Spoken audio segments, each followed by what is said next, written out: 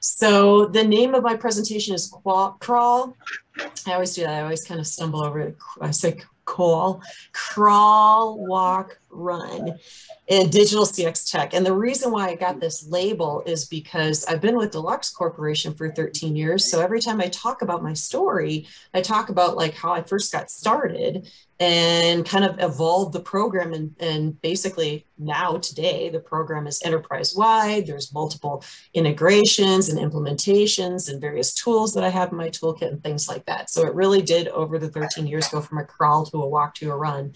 But there's a million different ways that companies can go from a crawl to a walk to a run. And I imagine probably most of you on the phone are somewhere in the middle of a walk, maybe in the middle of a run, and we're all going to sprint at this point, you know, with tech taking off. So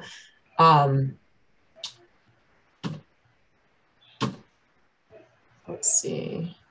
There we go. Okay. So how I got here is for 20 years now, I've been in this field and leading both qualitative and quantitative research. So in UX roles and CX roles, and sometimes they really kind of blend together. But so like I mentioned, 13 years with Deluxe, still there today. And I'm a digital CX program manager, and I basically still have the same role I had when I started 13 years ago. It's just that now I have staff reporting to me. I've got offshore people, I've got contractors, I've got more tools, I'm enterprise-wide, things like that. So the program has just grown bigger and bigger and bigger over my 13 years. And prior to that, I was at Target for 7 years as a senior UX researcher, and that was primarily working on Target.com, but also in-store experiences as well. So looking at the omnichannel and omni experience for Target. And I put my LinkedIn there. I would love to connect with all of you. So go ahead and send me a LinkedIn request, and you'll see this LinkedIn URL a few more times throughout the presentation.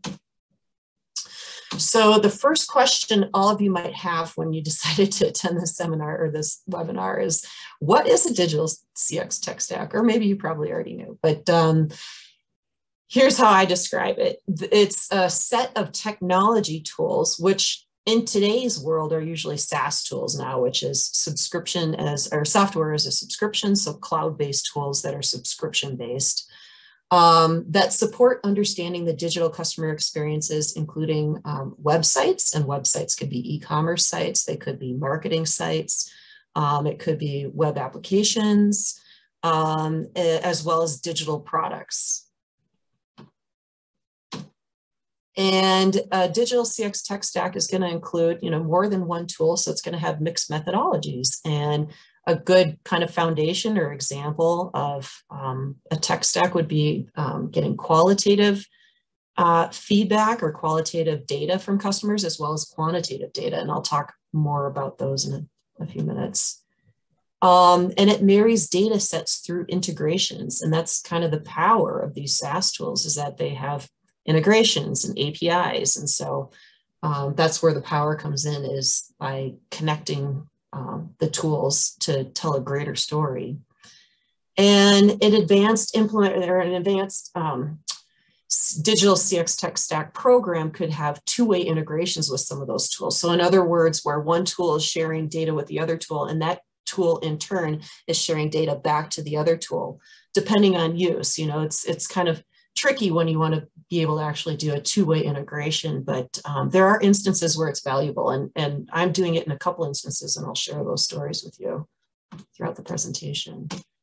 So why does it matter to be thinking about a digital CX tech stack? The reason why I think it matters is because when these tools are integrated, they can tell a larger customer story. I didn't put the word customer on this slide, but that's really what it is. It's a larger customer story. So it can answer the what and the why. And so therefore the sum becomes greater than the parts themselves.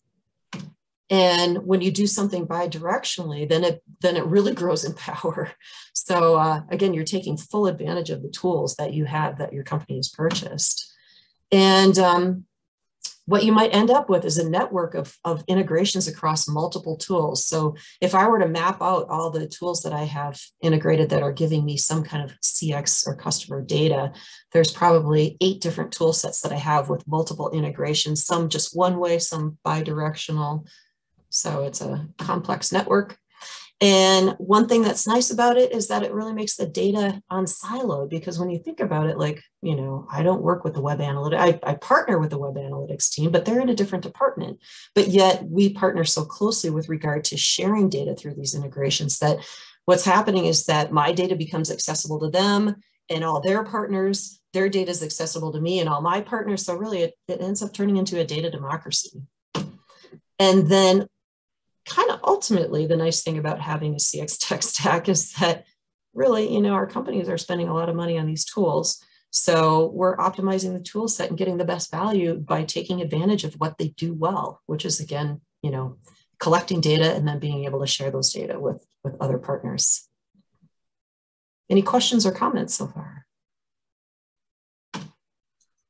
Okay, so let's talk a little bit about the possibilities. So, you know, the sky's the limit, really, in terms of what your CX tech stack could look like. There's all kinds of methodologies. I'll throw some out here. Voice of customer, that's kind of the foundation of customer experience, of course. And voice of customer captures sentiment and satisfaction. And I'll throw out some tool ideas in just a minute on the next slide, or some actual tool names. But so digital analytics captures behavior and revenue. And for those of you who aren't familiar with digital analytics, it's really similar to web analytics, but it's got a twist to it.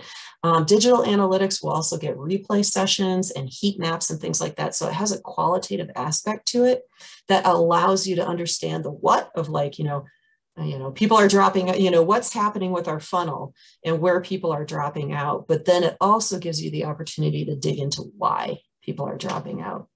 So then there's web analytics. This is a classic. So you can get behaviors and revenue out of web analytics. And then there's CRM, customer relationship management, which of course captures, you know, customer, the holistic customer life cycle and any data pertaining to customer throughout their visits to touch points. Application performance monitoring, which might surprise a lot of people because this typically falls under IT. But again, this is kind of the example of data democracy, right? So, you know, some of the data shared with IT actually helps them with their troubleshooting. So application performance monitoring typically tracks system lags and errors, which of course affects the user experience. I'm going to pause for a second. Are there any other methodologies here that some of you can think of that I haven't captured?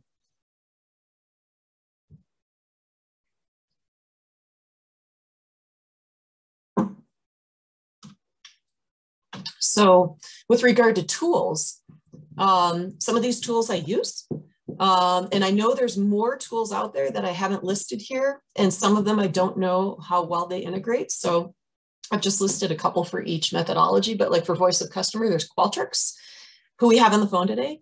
There's Medallia. With digital analytics, there's Quantimetric, there's Content Square. Both of those tools I've used. There's web analytics, like Adobe Analytics. This one I'm very familiar with as well. So with CRM, there's NetSuite, there's Salesforce. At Deluxe, we actually use Salesforce. There's the application performance monitoring. So there's App Dynamics, New Relic.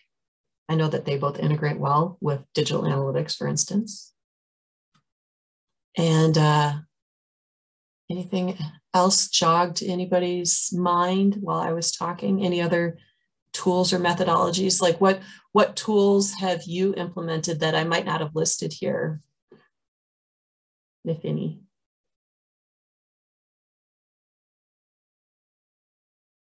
Nothing? Okay. So I'll walk through. Here's where the crawl, walk, run comes into play. I'll walk through the evolution of Deluxe's CX tech stack. And keep in mind this, again, this started 13 years ago. So 13 years ago, I started with 4C, which back then was a free tool, free voice of customer tool that I put on our websites because I had hypotheses when I first started at Deluxe that there were kind of some not so user-friendly aspects of our checkout, for instance, of one of our e-commerce websites. And so I thought, well, you know, let's see if I can get some kind of free tool with an intercept and get some voice of customer data, which I was able to do. And then at the same time, I was sort of lucky that we had a VP that had shiny toy syndrome and purchased a tool or a subscription to a tool called Tea Leaf, which is now an IBM tool, which is now probably getting phased out. It's a legacy tool, but that's kind of the pioneer of digital analytics. And so back then I was just getting an IP address from users who had submitted voice of customer feedback. And I would take that IP address and I'd enter it into T-Leaf and I'd be able to watch some of their sessions. And then eventually I was able to prove out the model and then get Qualtrics. So now we have, and soon we actually got an enterprise Qualtrics license and still have it to this day. So I've got intercepts across all of my websites, and then, but back then when I first got Qualtrics, again, I was doing the manual, getting the IP address from Qualtrics, entering it into T-Leaf. And then at that point, I was starting to do some quantification in T-Leaf as well around, somebody might have made a comment in Qualtrics about having a problem at checkout. How many people were actually having that problem? So using that and to do an impact quantification. So basically determine what kind of revenue opportunity we had in front of us, if we were to fix a given error. And that was the power of having digital analytics as part of my program early on, and help me prove the value of using these tools, and therefore start to continue to build the implementation. And therefore, then I reached out to my Adobe partners, and then we had Adobe data feeding into Qualtrics. And the benefit of having Adobe data feeding into Qualtrics is that I was able to get actual behavioral data around conversion. So I could start measuring, like, people who were responding to voice of customer. Were they actually purchasing, like, were there more people who were giving high ratings for their experience purchasing more frequently or at a higher AOV than those who were rating a poor experience on our website? So I started doing regression modeling. And so it was, again, the reason why I've got impact quantification highlighted is because that was really the key to the success of the program early on, was being able to connect to revenue data and conversion. So then we were able to move into the walk phase. So therefore, when T-Leaf started to phase out, we were able to purchase a new tool called Quantimetric, fantastic tool that we're still using today. And so we've got Quantimetric feeding into Qualtrics. So now there's a little sideways caret instead of a plus sign. The reason why there's a plus sign for foresee in Qualtrics is because that was manual. Remember, I mentioned that I got the IP address and then I copied the IP address, pasted it in T-Leaf. But with Quantimetric, I've actually, through a direct integration, I've got Quantimetric sending replay links directly into Qualtrics. And now Quantimetric actually has, they will play replay directly within Qualtrics dashboards. That's something that just launched literally in the last couple of months. They're very excited about it. I've read about it a lot on LinkedIn, but it's actually very cool. So therefore, people who are using Qualtrics dashboards can just see replay sessions right there without having to exit the tool, which is pretty powerful. So also in our walk phase, we went from Qualtrics, we've got Qualtrics data feeding into Salesforce. And the way this is happening is that, when users are filling out a survey, one of the questions we ask is, would you like to be contacted by a sales representative regarding your feedback? And if they say yes, it goes right into Salesforce, a new ticket is created, and an agent calls them up and says, hey, how can I help? We also have Salesforce feeding into Qualtrics, and we're using that for recruitment lists. And so how we're doing that is, let's see, how are they? So with the recruitment, so in surveys, in all of my surveys, the final question that I ask is, would you be interested in participating in future research?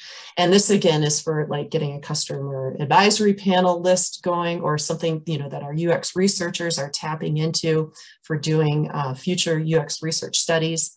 And if they say yes, there's that connection to Salesforce, because some of our surveys we actually send out through Salesforce, like, for instance, once they've completed onboarding. And so therefore, when they indicate yes in the survey that they want to be, participate in future studies, then all of their data from Salesforce goes back into Qualtrics and gets added to the directory. So therefore, in the future, we're able to do some segmentation based on, size of their business or what vertical they're from or something like that. So again, powerful for our researchers at Deluxe. And then also in our walk phase, and we've got Quantimetric actually feeding into Adobe. And the reason why is because Quantimetric is superior at identifying errors and obstacles in users' experience. And so we've actually got that data feeding into Adobe to enhance our e-commerce dashboards. Now we're running.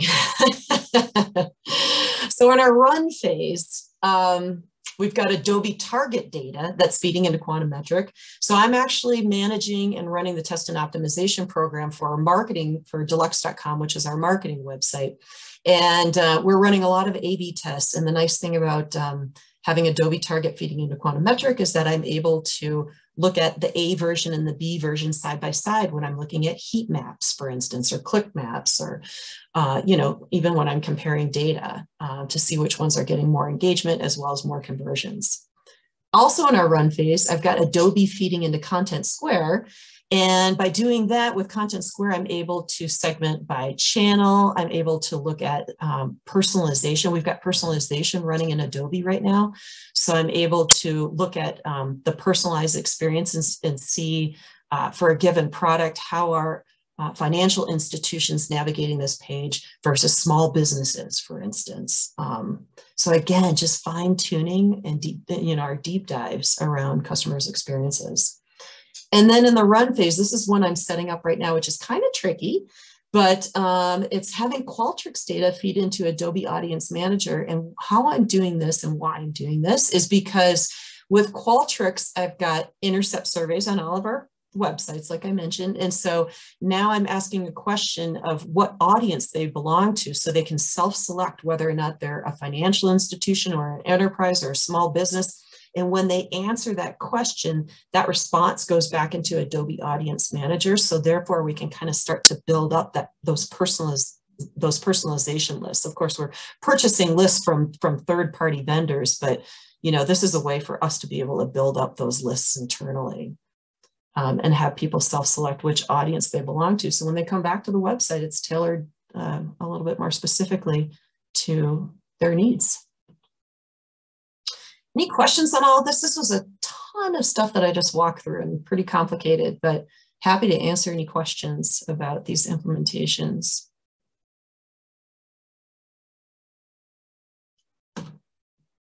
Okay, so there's a couple of nice benefits of this approach of integrating these tools. And one of them is being able to identify the what's and the whys around customer experience. And an example here is, why did a customer or set of customers have a poor experience? And the solution, or a solution, of course there's VOC and there's looking into the text analysis of VOC, which would get their sentiment and satisfaction rating. But if we pair it with digital analytics, we can actually tie it to their behaviors as well. And so here we can look at replay sessions that are tied to feedback. And the method for doing that is that we can have digital analytics feeding into Voice of Customer with that embedded link. So for every survey response, there's a link associated with it. So if somebody says, your checkout really sucks, I had a problem with it, I had an error and just couldn't get past it, so I abandoned them. And you read that and you think, well, what kind of error did they have? So therefore, that being able to watch that replay session can help you identify exactly what error it is. And then Voice of Customer feeding into digital analytics, you can do segmentation. So behavioral segmentation, through my Adobe Analytics partners will actually, look at segment by channel, for instance, and identify, which channels are performing better. But by having bringing Voice of Customer into Adobe Analytics, for instance, we're able to identify, does that vary based on their sentiment that they rated in Voice of Customer? So pretty powerful. This is where we do actually have bidirectional integration at Deluxe. Another example of marrying the what with the why is in understanding, for instance, what is the difference in conversion rate between those who had a good experience versus those who had a poor experience. So again, this is Voice of Customer can feed into digital analytics or web analytics. So you can actually segment by sentiment, which is kind of what I was just talking about a minute ago. So you can have Voice of Customer feeding into analytics. That could be, again, digital analytics or web analytics, and really do a quantitative deep dive Or you can have analytics data going back into the voice of customer so that you can do a qualitative deep dive. So therefore, if you're looking at conversion rates were low for people who had a poor experience, you can go back to VOC and look through that text analytics and again, dig into the why. So does anybody else have any examples of a what and a why that they have done in their organization?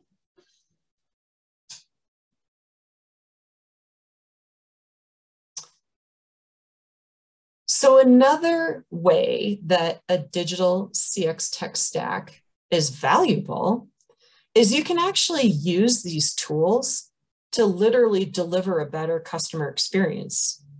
So instead of just measuring, you can use it as a trigger to in turn turn around and create a better customer experience for your customers. How do we do that? Closed loop ticketing is kind of a classic case of that. So the use case being, how can we better help customers solve their issues or their questions? And we can do that through real-time ticket creation when a customer indicates they want to be contacted. And I mentioned this one a little bit earlier because we are doing it at Deluxe. I think this was in our walk phase that we set up the closed loop ticketing. So we have this by voice of customer feeding into Salesforce.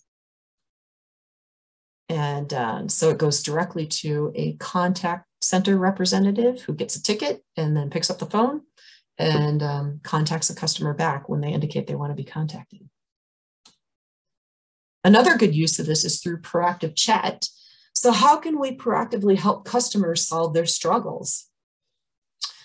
And you can use these tools to trigger a chat window and embed replays through embedded replay sessions. And so this can be done through digital analytics feeding into Salesforce. This is something that Quantum Metric is actually very actively doing right now. So how this works is that Quantum Metric might identify a particular problem area, like let's say somebody had the same error twice on the cart page of checkout, for instance. So Quantum Metric will have some kind of a trigger to identify that moment, and they'll feed it back to Salesforce, which will in turn trigger an intercept window that says, would you like to talk with a sales representative right now? We see that you're having a problem, to proactively identify that moment when they had a problem and intercept at that moment to help out the customer move past that issue. And then another way that I think a CX tech stack is beneficial is that it has a utilitarian purpose as well. And what do I mean by that? What I mean by that is like progressive profiling.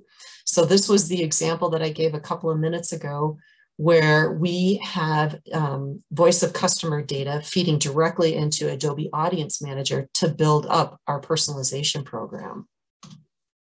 So again, you can do this by surveying visitors to determine which audience they belong to, and have that feedback into Adobe Audience Manager so that on future visits, when they return to your site, they can be fed an experience that's more tailored to their needs. And then customer recruitment, I mentioned this one a couple minutes ago too, but how can we tap into willing customers for future research? Well, you use your surveys to ask if they want to be recruited for future research, and then you connect the CRM data so that you can do deeper segmentations. So this, could be Salesforce data feeding into Qualtrics, for instance, which we're doing today. And then also another utilitarian use of these integrations is with performance improvement. So how can we troubleshoot slow performance, for instance? We find out through application performance monitoring that there's a slow performance going on a particular page. Well, we can do just like Quantum Metric has replay embedded directly in the Qualtrics dashboards now.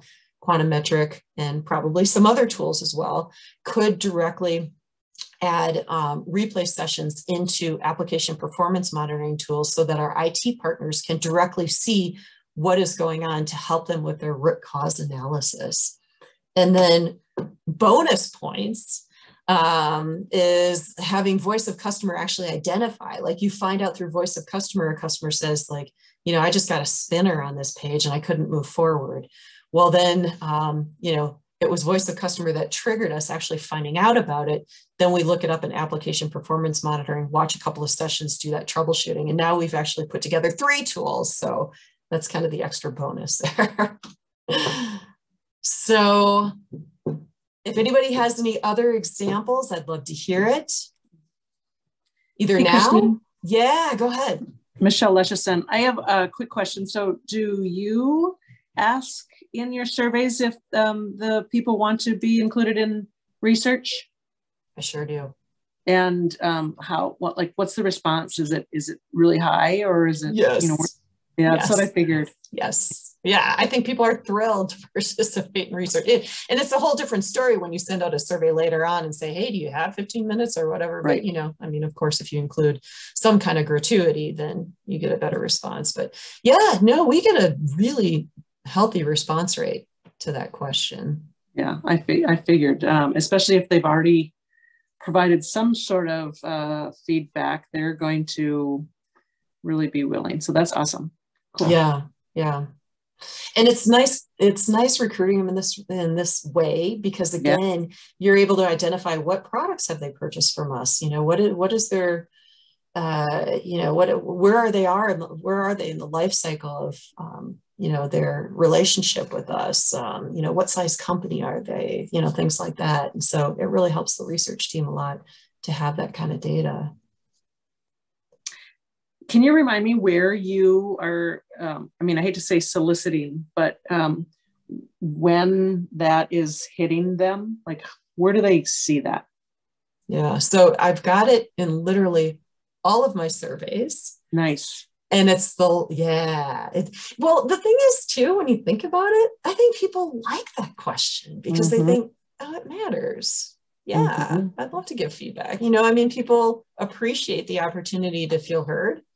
So I almost feel like I'm, providing a good service as well. So it's in all of my surveys. It's the very last question. And so for those who get to the end of the survey, they get the question, because of course, some people abandon, but I've got surveys across touch points. So any visit to a website, anytime they've had a contact with a call center, anytime they've gone through a journey with us, maybe that's an onboarding process, maybe they've canceled a subscription with us, as well as a relationship survey. That's typically where we get the NPS scores when we have our relationship survey. This is something that they would be asked once a year at most. And that's kind of their overarching brand sentiment around Deluxe, and their experience over the prior year. Being a customer of Deluxe. Right. And sorry to hoard your time. Keep going. One last question about it is, so do you think that it is setting an expectation that they will? And in fact, do you, everybody that says yes, do they get included in future research, or maybe not?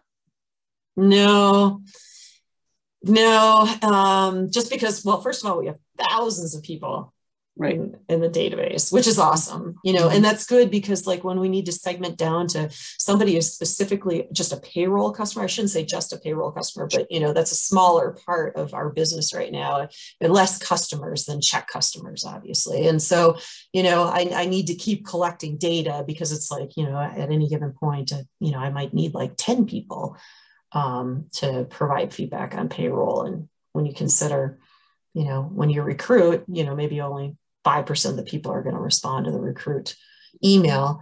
But no, not everybody is contacted. And part of the reason why I smiled too is because, just workload doesn't necessarily permit all the research that we want to be doing. But I might indicate, I think I indicate in there that not everybody is contacted, or, you might not hear from us for, or something. There's some language in there that just provides a caveat that, somebody's not going to be picking up the phone tomorrow, asking for your input. Yeah. Okay. Cause I would fear the expectation, and then gosh, they never contacted me, but no, I think that's brilliant. So thank you. Yeah, you're welcome. Any other thoughts or questions or? Yeah. This is Kim. Say, I'm wondering if this totally impressive. I mean, my brain is just spinning looking at all the integrations and how complex it seems at the first viewing.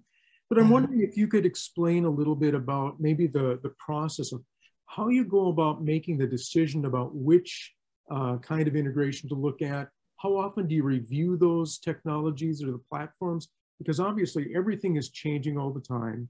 There's new entrants. I mean, you've got some brands like Qualtrics, which has been around forever and probably will be longer than we are. But just how does that process work? Who's involved? How does it happen? Well, I do have some slides coming up around best practices, so that will answer some questions, but I will just start off by saying that I serve as an internal CSM. I'm a customer success manager, basically, within Deluxe. It's funny because once I realized that that was an actual role, and I did the certification for CSM training last year, just to understand the role better. And I thought, this is exactly what I do, but internally, you know, as opposed to for a vendor. And so really, I kind of own the success of the program. So therefore, I own managing all the relationships with my internal partners, with my stakeholders, with the people who are taking action, with the people who are using data. So I make sure that they're trained, that they're onboarded, that they have ongoing support. I hold office hours. You know, I help, and then, we do quarterly business reviews up to our general managers. And so I consult them through the process of preparing for those quarterly business reviews. I've got an outline that they fill out around, you know, tell us what you heard from voice of customer over the last 3 months. You know, what kind of actions did you take over the last 3 months because of voice of customer? What kind of action are you planning to take next quarter because of it? So I think I'm only starting to answer your question. So that's a way of making sure that we keep value in all of the integrations. Is really, it all comes through me. I'm the one who is the key stakeholder and who's basically creating it. And my role is really program manager. And as program manager, I'm responsible for making sure all of those integrations are successful. And if they're not, I sunset them. And I have sunsetted some because it's just not getting the value. And it's resource intensive to keep them up. And it's resource intensive to make them work well, to make sure that the data, all the data that you're expecting is coming across. You're getting full data sets, you know, otherwise your data can be skewed. So are these customers you're talking about, the internal customers? They're in marketing, sales, service, what other functional areas? IT? Yep, that's exactly right. It's primarily product owners, but so first of all, to answer your question, yes, it's all internal customers. And it's primarily product owners, marketers, but then you can see that IT also has a big stake in it. Sales has a big stake in it. And then I think, Kim, did you ask about like how I evaluate the tools as well? I do have a slide on that coming up, so I can talk about the evaluation of the tools. Perfect. Yeah, and then maybe just how frequently, you mentioned you've sundowned certain technologies. How do you determine that? I mean, just anything along those lines would be very helpful. Yeah. Well, it's, you know, adoption is key. I remember I mentioned early on that impact quantification was highlighted because that was really the key to the success of the program. That was really to jumpstart the program, but now it's, you know, impact quantification is very important, but adoption is critical.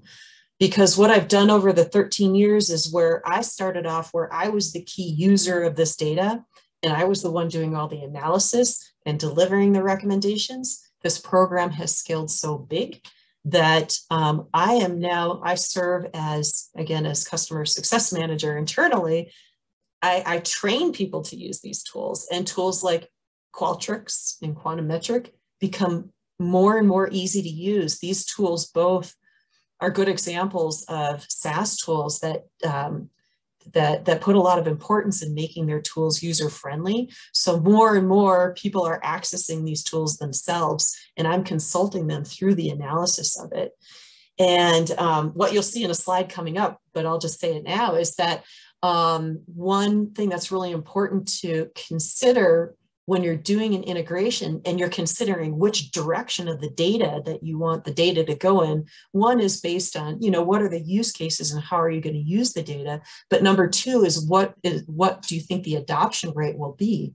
So here's a good example, like with Quantometric, I've got Quantometric data actually coming into Qualtrics and into the dashboards. And the reason why I go in that direction is because I've already got you know, like our marketers and our product owners are already using the Qualtrics dashboard. And I know if I said, hey, here's another tool, I'm going to give you access to it. And yeah, go ahead and click around. They'd be like, no way, I don't have time for that. So the more that these SaaS tools are thinking about how can we actually embed the data directly into a format that users are already familiar with, that just helps your adoption rate tremendously. So those are the kinds of things you want to be considering, are, you know, doing an audit of what tools people are using already. How are they accessing it? How are they making best use of it? And then like, how can you go with the flow, you know, because it's like, you want to be able to jump into their world and kind of make it, basically, I've designed a program that's as user-friendly as I can possibly make it, you know? So kind of like the UX people at Qualtrics think about it. I'm sort of the UX person at Deluxe thinking about how can I make this stack as user-friendly as possible. Very good. Thank you very much. Yeah, you're welcome. So we'll go into some best practices here. So secret to success, I mentioned this one already, impact quantification, really to get the program off the ground. This was key, you know, just showing financial value. And now because I'm one of the key stakeholders of Deluxe.com, our marketing website, lead generation conversion is important. So that's similar to, you know, impact quantification in the e-com world and revenue lead generation for marketing. And when you, yep, go ahead. Impact quantification, I think you mentioned to me earlier that your managers are really attuned to hearing about how much money is being wasted or how much money could be reaped if only certain changes were made, right? You're talking about your own benchmark data, your own dollars, and not some other benchmark example or that type of thing. I think it's so powerful to be able to say such and such number of people or percentage of customers are unhappy or happy with something. And then what is the representation and cost to serve, even if it's not total or representation in revenue, even if it's just the tip of the iceberg, because now people are seeing, wow, you know, we have to act, right? It establishes a sense of urgency. Can you tell us just a little bit about that? Yeah, so the business impact analysis that I do is basically comparing, you know, what is the conversion rate of the user set that had XYZ error. I always love throwing out the error and checkout because, you know, users are so close to purchasing at that point, you know, their intent is so high for being a customer that I want to, you know, the conversion rate of people who had XYZ error and checkout is very important, but comparing that to all users and their conversion rate, and then identifying that delta. And, you know, because we're able to get abandoned cart value, you know, we're able to tie that back into, well, how much did we actually lose from the people who didn't convert? So again, money speaks. Another impact quantification that's actually kind of a bit more complicated is I built a regression model a number of years ago. We were getting feedback about something with regard to an experience in e-commerce.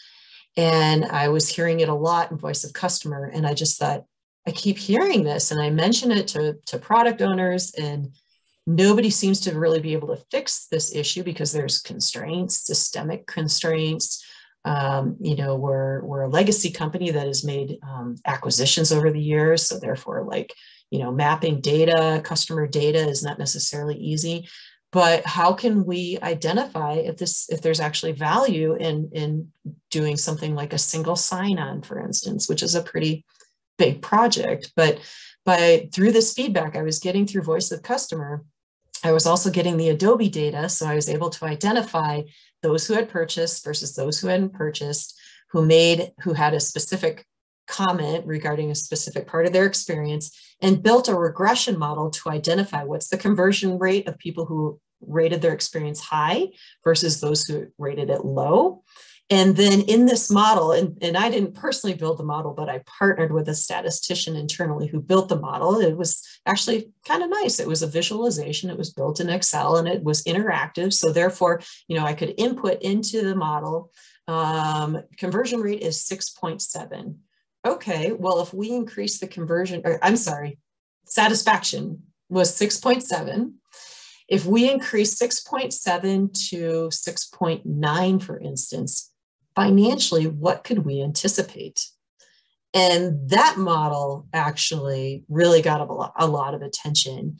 And that's where we were able to start making some major changes to this particular experience, because we were actually identifying that there were possible real dollars tied to it, and significant real dollars, because it had to do with people actually accessing their account.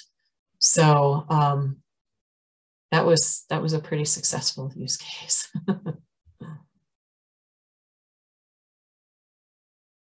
All right, thanks. Yeah. All right. So again, I brought up this issue, or this idea of direction, quite a bit while I've been talking. Like, which direction do you want to go in? And do you just go one direction? Do you go both directions? And I mentioned just a couple of minutes ago that one of the key things to be considering is, you know, think about what kind of established reporting you have in place already and what reports people are already accessing today and using, because the more that you can just slide right into their current process, the easier the adoption is going to be. And then it's also based on the analysis required for the use cases, you know, so, you know, having digital analytics going into Adobe Analytics, the use cases are much different than having Adobe Analytics going into digital analytics.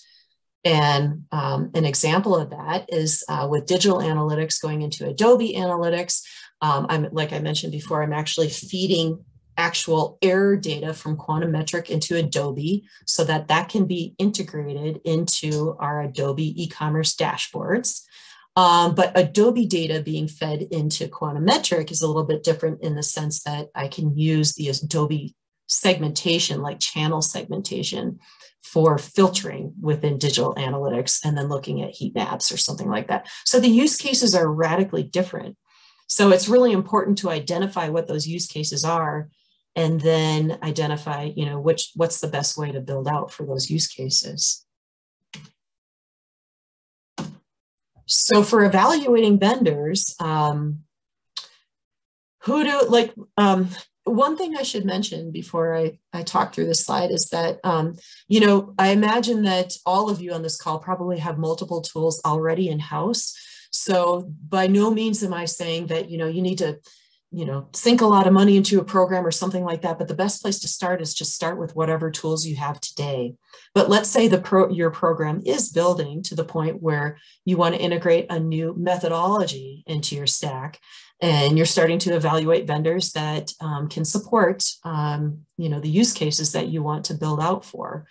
And so you can ask, as you're evaluating vendors, you know, find out who they integrate with, see if you can get some case studies, talk with other customers who have done this integration, and find out what the professional services are available, like how they support you through the process. Do they support you through consulting of the analysis? Do they support you with engineering through the process to make, you know, do they see it all the way through to data validation, things like that?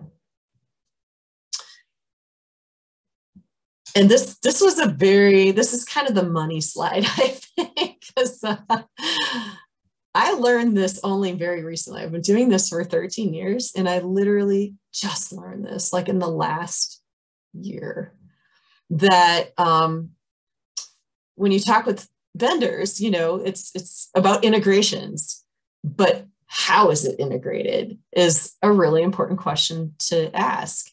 And it can be integrated. What is the technology that's used for the integration? And it can be an API or it could be a cookie. And I actually have an experience with this where one of my vendors is passing data through a cookie. And unfortunately, because it's a quantification, only about 25% of the data was being passed because it wasn't a true API. So it just didn't have the maturity to pass the data that was required. And so my plan, my vision for what I was going to have integrated failed. I couldn't integrate because it was going to be skewed data, you know, with only 25% of the data passing. So it's just not mature enough to have that integration. So true API is an indicator of a high maturity. And I found that like with some SaaS tools, you know, you might be familiar with like, what's it called? Not schedules, you know, like with the investments, like level A, B, C, things like that. The ones that have the higher letters like, you know, they're evaluated at a much higher, like, you know, $2 billion or something like that, I think is like a Schedule E or something like that. And I might have my model a little bit wrong here, but you get the point that, you know, with SaaS tools, they get investments, and at the higher level investment, typically I found that, you know, the more mature a SaaS tool is, the more mature APIs they have. So that's, again, where it goes back to talking to customers who are actually doing the integration is very helpful to find out if they're successfully doing it the way that you want to be doing the integration. And I found that with, again, the more mature organizations, they've got reliable APIs that they continue to actively manage. And it passes data with data accuracy. And then again, you want to know which direction, like, are they passing the data to your other vendors, or are they receiving the data, or both? It could be both. Another important aspect to consider for a successful program is your internal support staff and internal partners. So for instance, you know, I've mentioned Adobe quite a bit. Adobe, the web analytics team is under a different manager. And so I certainly don't have, you know, I can't delegate work to them, but here's where, you know, there's a certain degree of influence and partnership, and sharing with them my vision and getting them on board with my vision.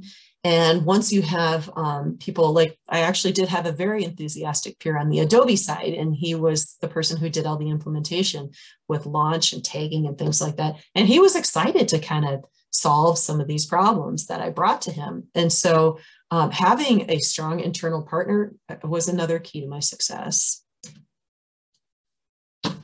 And that is the last slide. Questions, thoughts? Quick question, Christy. It's Eddie Lopez.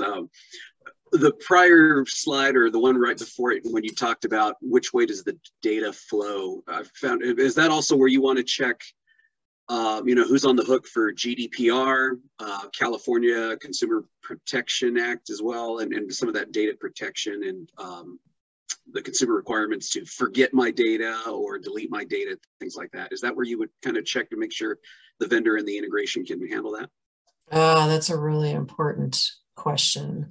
I don't know how to answer that question. In our company, if somebody submits a request to have their record removed, there's a whole process, like, because I own Qualtrics, Quantimetric, Content Square, like I have to check those tools. And then the Adobe people don't have to check their tool because they don't have, you know, customer data. They just have, you know, IP address or whatever, but there's no customer data. So I'm probably not answering your question. No, that's fine. Yeah, I was just curious if you'd run into that. We'd run into it on some with customer data. And then now that I'm in financial services, it's really even more critical to understand where the data is actually going and who's housing it and where it's passing.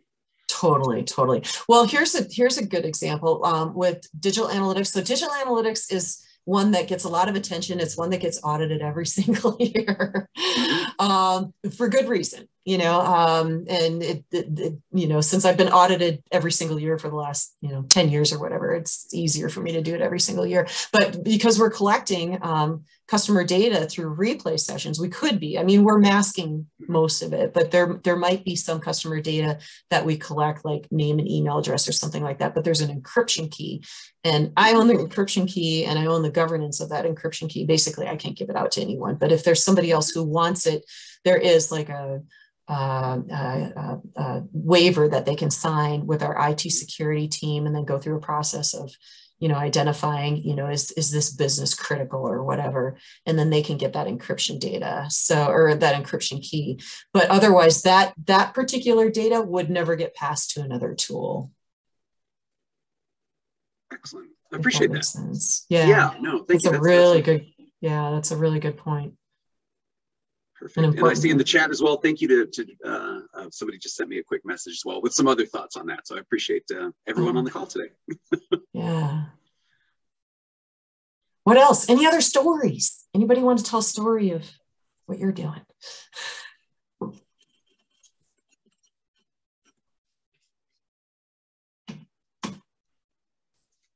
There's my LinkedIn again. By all means, connect. Christy, can you give us a ballpark of how much revenue you've influenced to be captured because of the analysis you've done, or how much costs you've saved, or likewise, how much, what's the ballpark range of how much it costs just to crawl? How much it costs? Oh, you're talking about like expenses as opposed to how much I've saved. No, I had two dimensions of my question. Right. So are you wondering about what are your bragging rights to financial impact, first of all? I don't know. I've never added them all up, but I mean, any given incident has been hundreds of thousands of dollars. You know, like a recent one was performance on our checkout page, because, you know, you can imagine, like, of course, our checkout page integrates with other tools, right? Just like any checkout will, because you're going to tap into some kind of tax program. You're going to tap into maybe an address verification program, things like that. So if you have all these third-party tools that are feeding into processing on a checkout page, it can really cause some slowdowns. And so that was a big one recently. That was hundreds of thousands of dollars, where there was like just a timeout error that was occurring. And again, it's like people are so motivated at this point to purchase because they're all the way down. In fact, that was the billing page. So it's the last step before purchasing, you know? And so you look at what those abandoned cart values are, and it's like, oh yeah, you know, that got some attention and some performance was addressed. Hundreds of thousands. I don't know across all the projects, but it's impactful. So you're saving time for customers. Yes. You're saving money for customers. You're saving money for the company. You're generating more revenue for the company. So in all, the tools and whatever staff costs behind this are probably a drop in the bucket. But the tools can be kind of expensive eventually, right? Yeah. I mean, you know, there's a gamut of tools. Like, for instance, in the digital analytics world, there's a tool called Hotjar. I just don't know how well it integrates, but it's very, very inexpensive. It is a good tool. It's not nearly as robust as like a Quantometric or Content Square. And again, I don't know how it integrates. That's why I didn't add it. But yeah, you know, so that's thus the crawl, walk to run is, you know, proving out that business value over time, so that you do prove that you're, you know, generating or have the potential to generate a certain amount of revenue that then, oh yeah, no, getting another tool that costs XYZ dollars is, you know, there's value, you know, people see that readily. The business case is made.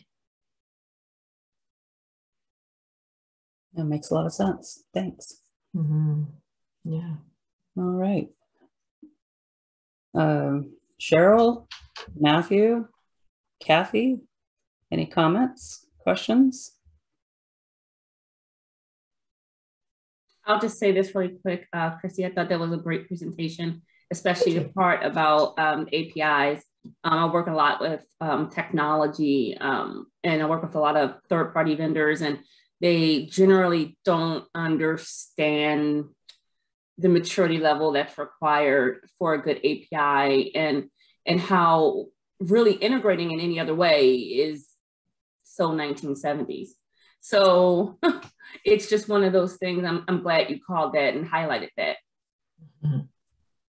Yeah, and I'm just amazed. Like, this was a year ago. I figured that. I was like, you got to be kidding. I never knew that, you know. And it might be obvious to all of you. You know, it just took me a long time to figure it out, but it took me having two of my contractors working together to make this integration work. And after a month, they're like, we can't do this.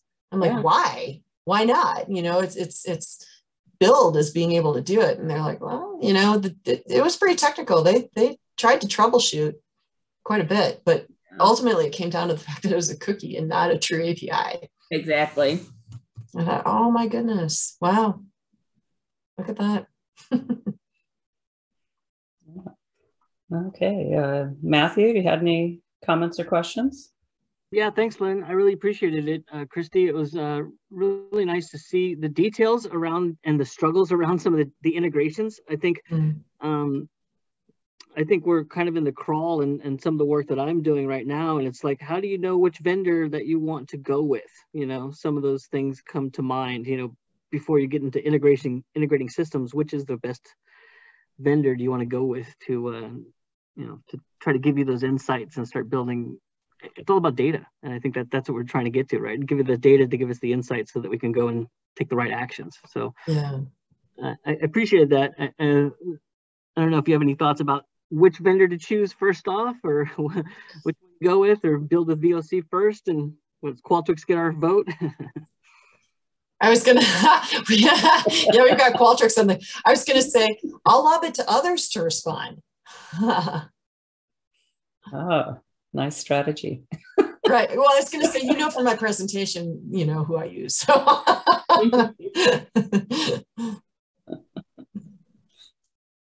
Does anybody else want to answer?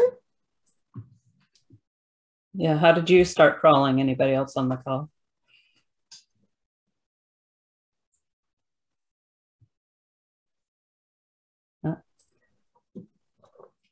Good to see you, Kathy.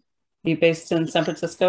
Yeah, I just thought I'd jump in and add. Thanks for, you know, this was interesting. Welcome. I'm a new joiner of CXPA, and so just this year. So Deluxe, I'm in Minneapolis, so I'm like, I'll jump on that one. And so I just appreciated the insight. I'm from Genesis, so I was curious about the omni-channel approach, and voice of the customer is a big thing at Genesis, right? But I didn't hear much about voice and the integration, and that's obviously not probably something you own, Christy.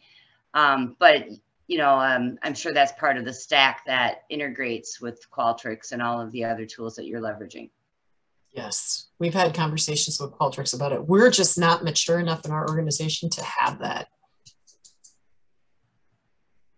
Yeah, so that'll be, actually, Julie and I go way back. Hi, Julie. And so literally, if any of you, there's a company out there called Norstan. She and I cut our teeth in this world at Norstan. And so it's kind of comes full circle in this town, as you probably know, Christy. And so I'm sure I'll circle around with her and get her insight, and we can talk more, because they're one of our business partners here at Genesis. So anyway, great information, and I really just appreciated the insight and some of the challenges. And I love the part about APIs, because that's exactly what we all tell our customers. Oh, it's all open, it's all APIs. And not always sure if everybody gets the value of what really that means, right, at the end of the day. So anyway, great information. Really appreciate it. Thanks, Kathy. Michelle, did you have any other question or comment you wanted to make? No, I think it was awesome. I certainly don't know the true definition, as she was saying. Most people don't know. I technically don't. I love hearing about it. I love hearing all the questions and answers that you can solve with that data. I'm more of the qualitative researcher gal, and putting data that I can grab from all of the other experts to tell a story. So I love hearing how you're actually,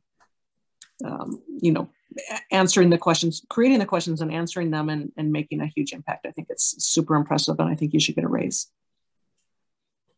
That's what I told Kate. This is recorded, right? You're not paying enough. Right?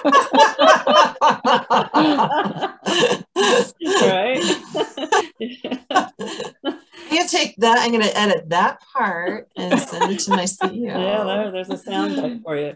So I want to thank Christy so much. Let's give her a hand. Thank you. I want to thank all. I mean, I just saw a bunch of comments roll in, so thank you. I appreciate all of your comments. That's wonderful. Thanks. Yeah, please mark your calendars for March 2nd, where you have kind of a continuation on the similar theme of tech in customer experience, where we're going to be learning about predictive analytics. And I recently heard a presentation that our guest speaker, Eric Head, made with the CXPA, one of those LinkedIn Lives. And it was just fascinating. I think it's a perfect carryover from what we've learned from Christy this time. So this is going to be an in-person event. The location is to be announced.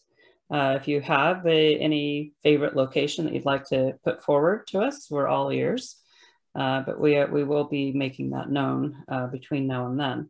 So mark your calendar, please spread the word. Anyone who's not in Phoenix, you're welcome to fly out here and join us. It'll be great timing for it. Right? Yeah, it's beautiful in March here. So looking forward to that. Thank you so much, Christy. It's been fantastic, very eye-opening, great educational experience for us, and very inspiring to see what you've been doing at Deluxe. And, you've been kind of a solo soldier, it sounds like, through most of this. So big kudos to you for being a facilitator of a whole army of people that are using these tools and making it work and driving the customer experience improvements over there. Thank you. That's awesome. Thanks. I appreciate that. Yes, I have been a solo person. That's why it's like when you guys are complimenting, like, oh, this is great. Like people see the value. As a team of one for a long time, like I just know that I'm doing the right thing. You just know that you are. So yeah, thanks so much. And then just in closing, if anybody wants to participate with our committee, we're a small committee. We do have a few other people who are contributing to us occasionally.